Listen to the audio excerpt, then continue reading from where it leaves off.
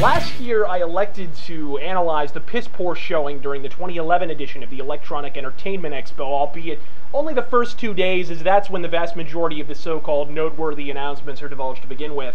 After which, the gale force winds of the modern shovelware shitstorm blew the roof clean off the fucking place. Judging from the ceaseless influx of comments and messages over the past week, you've noticed I deferred from making that a tradition this year. And really, there's just one reason why that is. Because frankly, in my opinion, the last 2 years of E3 haven't been worth casually urinating on while staggering through an inebriated stupor. Not that Keith Apicary won't give it the old college try, assuming they even let that magnificent bastard attend this year. I mentioned it briefly on Twitter, but as unyieldingly, mind-bendingly, reality-shatteringly horrendous as E3 2011 was, it's my humble contention now that E3 2012 was significantly fucking worse. And that's saying something, because my expectations this year couldn't have been any more bafflingly low without being mistaken for Monday Night Raw's ratings. So day one kicks off the festivities with all the enthusiasm of a school bus fire. Folks, this year Microsoft itself red-ringed. They open up with a trailer for Halo 4, and honestly, this was probably the lone bright spot during the entire corporate colonoscopy we were all subjected to. Let me go on record and say I don't hate Halo. It doesn't cure hemorrhoids for me, but given a choice between a surprisingly well-fleshed-out sci-fi shooter and Call of Duty Black Ops with a Mad Max skin on top, I'll be rocking some Halo before you can say, Ramirez, drop that Megazord armed with only a Bowie knife.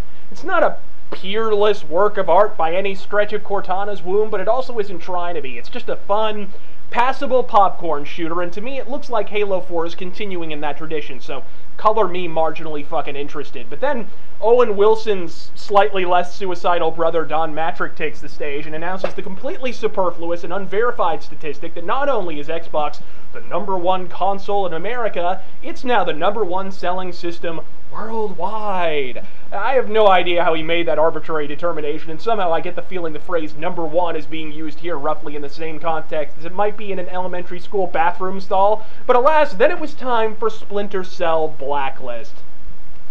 May I advance the radical concept that Ubisoft shouldn't have a press conference at all?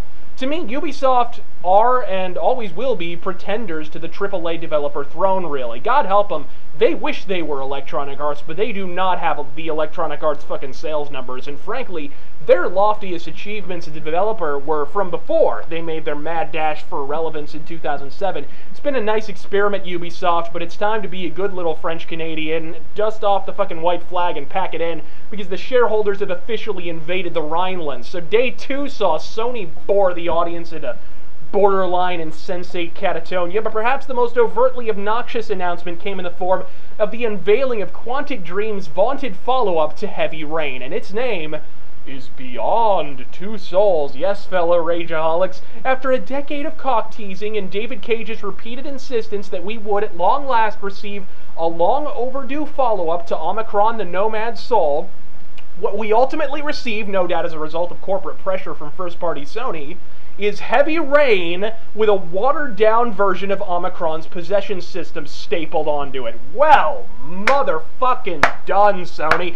David Cage couldn't backpedal any harder without becoming his own hairline. I hereby dub the Crown Prince of all trolls, because somewhere in France there's a bridge that's completely overrun by motherfucking billy goats.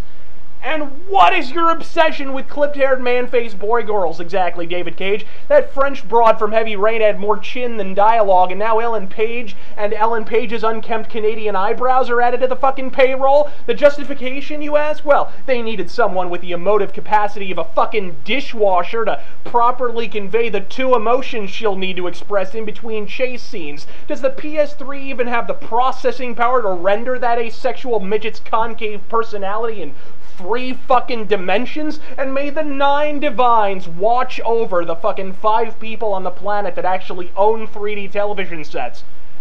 At any rate, I can't wait to do a movie review of this. Nintendo, meanwhile, won the show purely by virtue of the fact that neither Usher nor Ellen Page's faux-bemused hipster scowl were in attendance. Fucking, sure, they didn't announce anything of genuine consequence, in my opinion, but given a choice between bad announcements and no announcements, Call me regressive, but I'm firmly on board with the latter. I don't want to live in a world where this year's E3 is viewed with anything aside from immeasurable disdain by any sentient life form currently inhabiting the troposphere. If you have a problem with anything postulated within the confines of this video, may I recommend a diet high in my chundering dick. I'm Razorfist God fucking Speed.